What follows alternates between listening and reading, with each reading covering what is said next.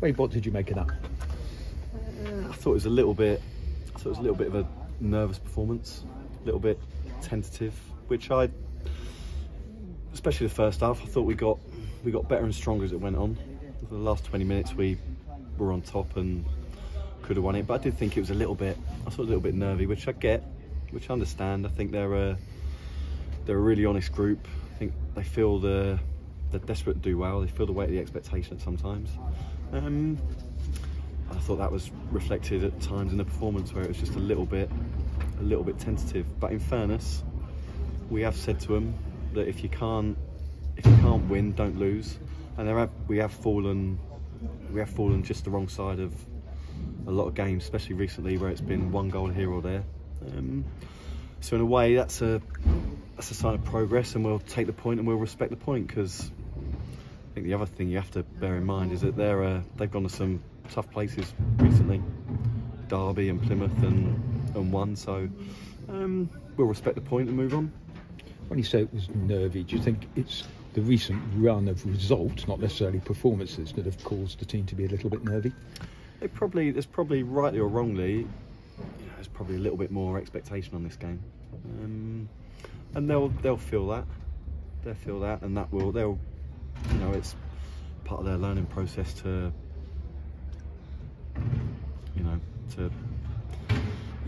ultimately, if you want to play at the level these lads want to get to, coping with pressure is one of the things that you have to develop and learn. Do you think there was more pressure today because of expectation than perhaps the Derby game or the Plymouth game? I don't know. You could probably tell me, to be honest. I always say to the lads, by the time kickoff comes round, I always believe we're going to win. The work we've done and the plan, but the expectation externally, there probably is a little bit more. There probably is less expectation on your Plymouth and your Derbies than, rightly or wrongly, Port Vale, because they are a good team and they have had some stellar results away from home. What was it that made you think that perhaps the team didn't quite fire today in the way they fired in recent weeks? I just thought we looked a little bit. First half, I thought second half we managed to wrestle the momentum back, which is credit to them. But I thought first half we looked a little bit reactive, whereas in recent, I think when we've been good recently, we've been on the front foot, and we've forced the tempo of the game, and we just looked a little bit reactive for whatever reason. But on the other side, presumably you're very pleased that the run of goals, which is most unlike you, has been halted with a clean sheet. Yeah, they're the positives. Is that we've taken a point, and you aren't going to be brilliant every week. So if you're not, for whatever reason, you're not hitting your straps and it's not quite your day individually, then do the basics really well, close things off, take a point. So clean sheet, point, move on to next week. You made one change with Ryan Jackson coming on. How close were you to making other changes towards the end? Yeah, there's lots of different permutations going through my mind on the side. Personnel, formations. We changed the shape a little bit. We just flipped the midfield, moved Broomy a little bit higher forward. Thought Broomy's energy might get us up the pitch a little bit, and obviously we know that we can hang a hat on Jacko out there. But you decided in the end that the 11 you had on the pitch was the best bet, which, when it's 0-0, people might have said, well, perhaps bring a forward on or something like that, but you chose not to do that. No, I think it's just getting the balance. I think if we'd have put another forward on, we would probably have had to change the shape. And the game was so delicately poised, and I did feel that we were coming on. Felt that we had all the momentum in the last 20 minutes, and that we were coming on strong. And you risk disrupting the flow sometimes you can make a change for the sake of making a change, and it can be counterproductive. Transfer deadline on Tuesday. What's the head coach asked his director of football for?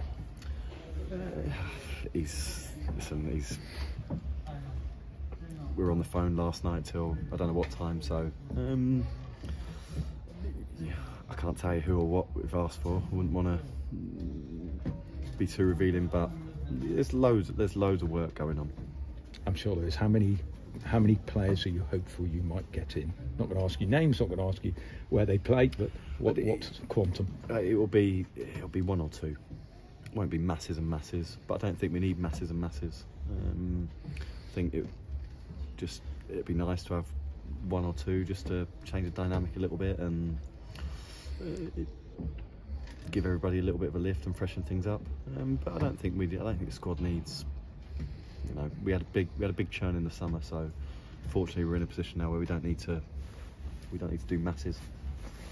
And as again, any expectations of people coming in for any of your players? Sorry, say it again. Any expectations that someone will come in for any of your players? Any noise that people might come in? Not that I'm not aware of any bids or anything like that. I guess I know who you're asking about, but no, I'm not aware of anything, no. What do you do on Transfer Deadline Day, Wade? We'll be in training. We'll be in training, working. If I need to hang around the training ground afterwards, I will do, hopefully. If I don't, I'll go home and have my dinner and watch it on the telly. Do you enjoy the day? I used to enjoy getting a couple of years ago, getting the popcorn and seeing all the reporters out the ground, yeah. But now? It depends how it goes. I'll tell you on Wednesday if I've enjoyed it or not.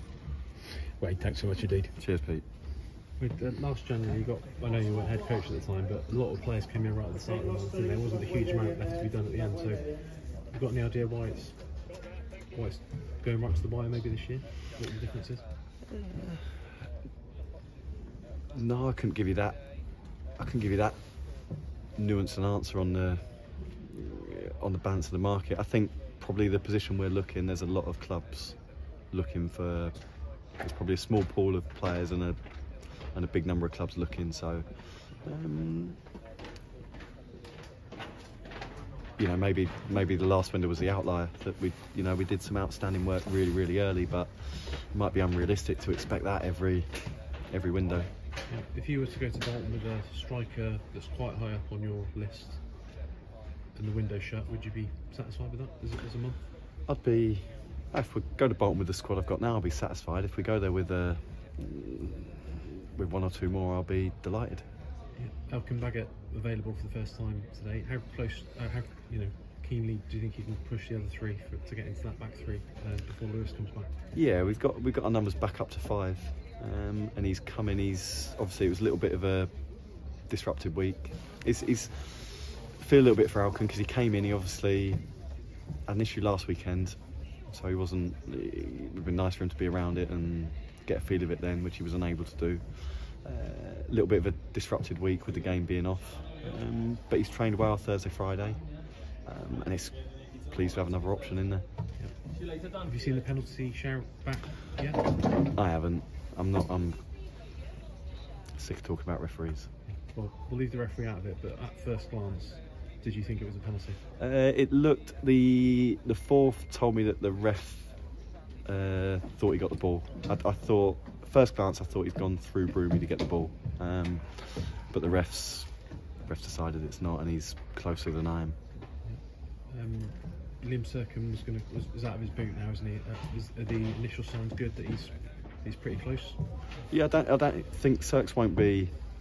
It won't be a really long one. We tried. There were 2 ways we could have gone with it, and we tried the shorter one because we'd like Circs to have been back as soon as possible. He just felt it a little bit, so